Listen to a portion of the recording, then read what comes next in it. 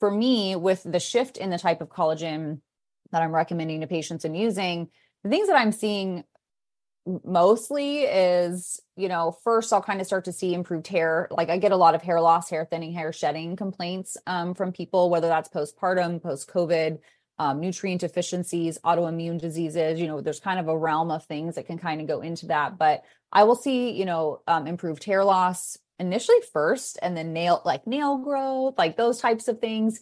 And then that kind of quickly transitions to improved joint pain and mobility. We've seen, especially with osteoarthritis, I see that a lot with my osteoarthritis patients. People who haven't been able to run for years, are starting to be able to have better lubricated joints, better mobility.